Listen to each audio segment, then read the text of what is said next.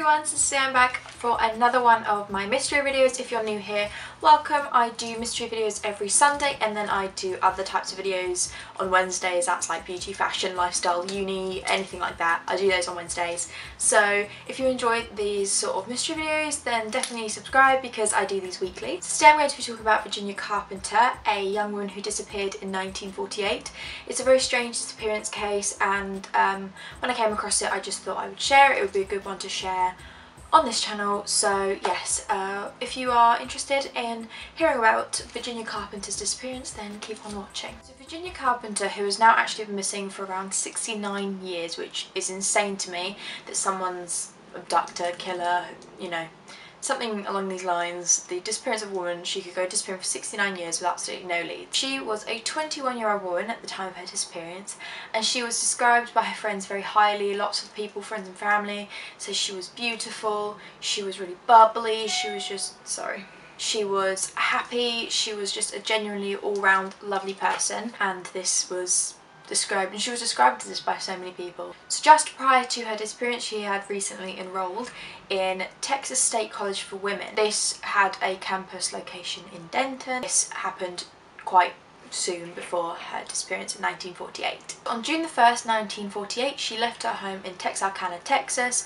and she jumped on a train to Denton to go to her campus for the first day of starting college. She'd been there to start her summer classes, obviously it was June, so when she got off the train and arrived on campus, she jumped in a taxi to take her just from the outskirts of the campus to her accommodation. So she was living in student housing in a place called Brackenridge Hall, so she jumped in a taxi to get there. The taxi driver is actually a pretty important person in this case, so his name is mentioned quite a bit. So the cab was driven by Edgar Ray Jack Zachary. So according to his account, he dropped her off outside the hall just at the entrance of the student housing at around 9:30 p.m. He said that one of the first things he noticed when he dropped her off were there were two men sat in a convertible just outside the accommodation, and they were calling to her when she was out of the car. And he said that he heard Virginia call back to them, "Well, what are you doing? What y'all doing over here?" So this is the initial hint that suggests that she had known them, these two strange men, prior to this moment. According to Zachary, he said that one of Virginia's trunks hadn't arrived yet. It was to arrive the following morning, so she had asked him to collect it and deliver it the following morning, just deliver it to the front of her housing, and she paid him $1 to do so in advance. And then he said that she told her that she was okay with carrying the trunks she did have in his cab because the two men sat in the convertible outside would help her carry them in. And he also said that she told him that she knew these two men, and he said that as he drove away from dropping her off, she continued just to stand and talk to these two men. This was the last reported sighting of Virginia Carpenter, just talking to these two men, according to Zachary, the cab driver. But it is later found out that she never actually checked into her dorm, her student housing. So the next morning, Zachary picked up the trunk that he'd been told to, and he dropped it off outside of her accommodation building, and it continued to stay there unopened, so she hadn't checked in, and he just drove back home. Still at this point, the identities of the two men that were helping Virginia is still unknown. No one knows who they are. Zachary gave a loose description of these two men. So he said that one was tall and the other was short and stocky, and they were in a cream coloured car.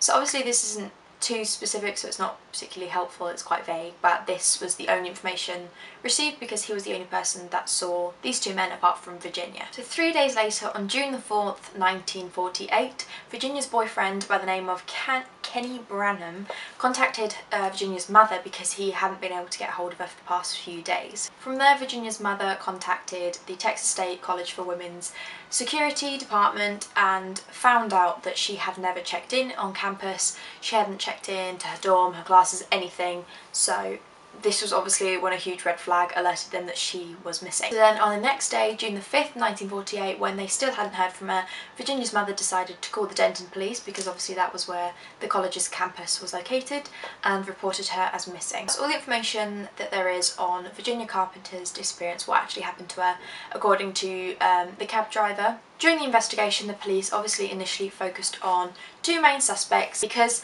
they didn't have any form of identification for the two strangers that were outside of her accommodation. The first one they focused on was the boyfriend. Obviously it is quite typical when people go missing, they do often check their significant other.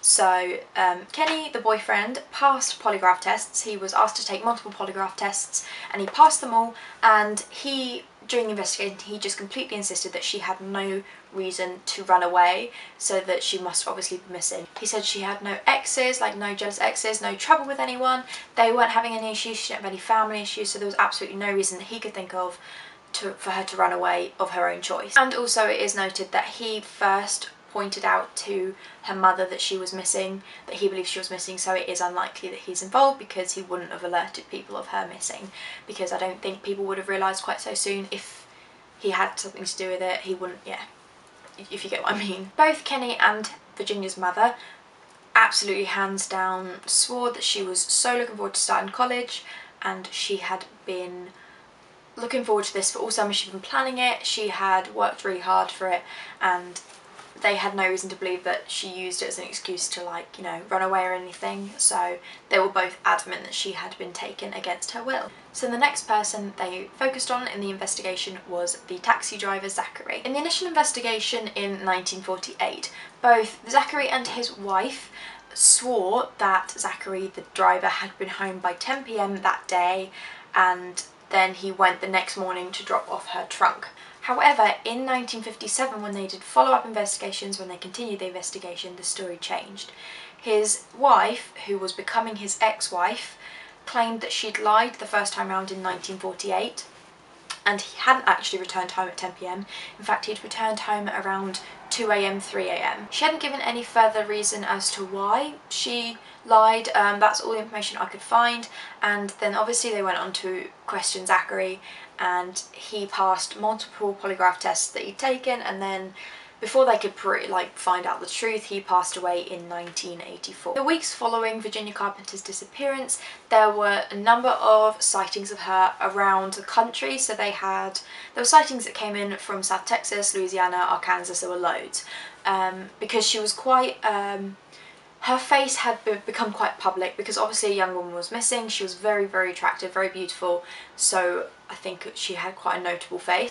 There was one sighting in particular that was followed up with kind of high hopes, and it came from a ticket agent in DeQueen, Arkansas. This ticket agent claimed that on June the 11th, 1948, a young woman had gotten off a bus from Texarkana, and she found a seat in the lobby of the bus terminal. He said that she matched Virginia's description like nearly exactly, so he was sure it was her. And he said she seemed nervous, she was pacing about, she was biting her lip, she was looking around, and she even asked him about local hostels in the area, if there were anything sort of close nearby. Then he said around 10 minutes later, a man in his mid-20s with light brown hair approached her, and they walked off together. And then not long after seeing these two leave the bus terminal together, the ticket agent said that he received a phone call from a woman. This woman was asking if a Miss Virginia Carpenter was at the bus terminal. So this seems like a pretty solid sighting of Virginia. However, there is no way of them proving whether this sighting was real or not. So past this, they couldn't really do much with it, and the case went cold. And then because no new evidence arose, they couldn't really do anything else with the investigation. In 1955, she was declared as legally dead. There were a few new leads over the years. There was nothing super substantial, but then in 1998, police actually received a tip of a man in his 70s. This man claimed he knew who killed Virginia Carpenter and where she was buried. He claimed that two men had raped and killed her and then dumped her body in a dam at a stock tank. He told them the specific location of where he knew the body had been buried, but when police searched it, they couldn't find anything. There was no remains, no evidence of her ever being there, so this was ruled out. And the two men that he named as the people who had raped and killed Virginia Carpenter had passed away by the time he made this tip, so they couldn't really do much, obviously, and the names were never released to the public. And these were the only leads they had, so that was pretty much the end of the case. And now, 69 years later, they still have no clue about what actually happened to Virginia Carpenter. So that is everything I have to talk about the case of Virginia Carpenter and her disappearance. I know it's not a particularly long one. Usually I have a lot longer videos, I talk a lot more, but I couldn't help but do this case because I just found it so fascinating and so upsetting and heartbreaking that this young, well-loved woman could disappear with absolutely no trace, no evidence, and still nearly 70 years later no one has any idea where she is. And I just think that's really, really sad and really quite heartbreaking. So I just wanted to share the case and discuss it with you. So if you guys have ever heard of this case and heard of any other theories, then definitely leave them down below. Open up a discussion as per always, and also leave me any other cases you would like me to cover in future weeks' videos. So I hope you guys found this interesting, and I will see you guys on Wednesday for another video. Bye!